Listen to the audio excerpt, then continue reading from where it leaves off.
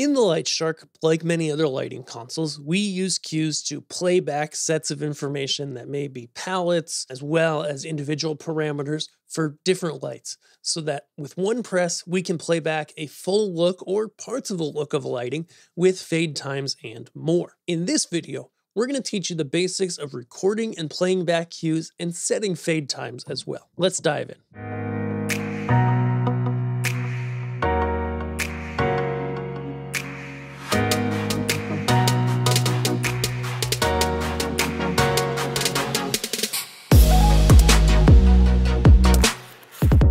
So as we discussed in the last video, selecting lights and placing them into palettes is always the first step.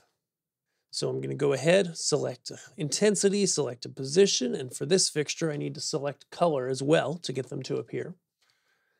And then once I've done that, I'm ready to record my first cue. Recording a cue is simple. Just press record, and then press the playback that you want the cue to go on.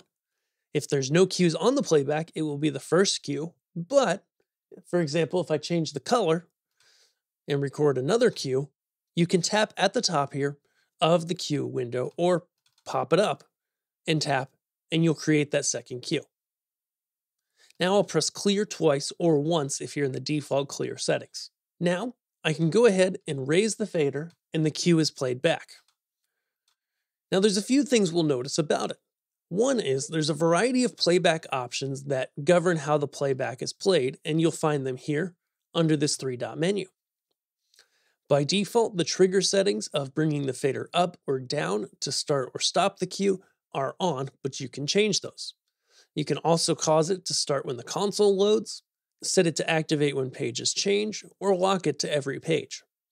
The trigger level sets the percentage of fader level that it needs in order to go or release when started or stopped. In here, there are also more playback options for how the fader controls the lights.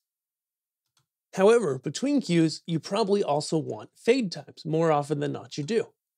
By default, as you can see, the fade times are all set to 0. That's okay. We can change them. If we double tap on the header, we're brought to the cue list window, and our cue list is selected, but we can also go to cue list manually and select that cue list. It shows us at the bottom what playback the cue list is on. Now notice we have 10 playbacks here at the bottom. These are the default playbacks on an LS1 or LS Core console. If we swipe to the left or right, we get up to 30 playbacks wide on each page. You can also access these from the virtual playback page. Playbacks are also in pages, and you can change pages using the page up and down button. Now notice by default, when you change pages, any active playback does stay around. It's still referencing the original page that it's on, but it stays on here until you stop the cue. That's where some of the options and playback options can really help if you do a lot of page changing. Here in the cue list window, we can change the timings for the cue. So by default, crossfade, fade in, and fade out are all different numbers, okay? But we're able to set them to the fades that we desire. There are a few ways to do this. One is for any individual time, we can just press and hold and then set a time.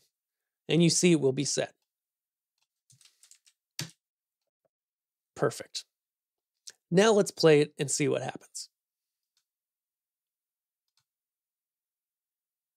As you can see, the lights fade nicely. Fade in and fade out allow you to override the fade in time and fade out time, which are just symmetrical based on the crossfade time by default. But if you need them to not be the same for both fade in and fade out, you can do that. You can also adjust what cue comes next by the cue number in this window. Last but not least, by selecting the numbers of cues, you can select multiple cues. Then go through the same action of either pressing set on the console and pressing the number or just holding down on the screen. And you're able to change the values for multiple cues at the same time. They can either wait and have a follow time at which they automatically move forward. By default, it's set to 0, which means it stops and waits for the next press of the go button. You may notice when you go and stop a cue, you may want it to fade out. By default, it doesn't. That would be the release time, or deactivate as it's called in the LightShark. You can set that here in the cue list options, which is different from the playback options. The cue list options has some other helpful options as well, which you can see here. Cue list may also be transformed into chases, which are going to bump through your cues very quickly. They have the ability to crossfade, so they fade nicely, or not crossfade at all. For example, if we set this to 0, you're able to tap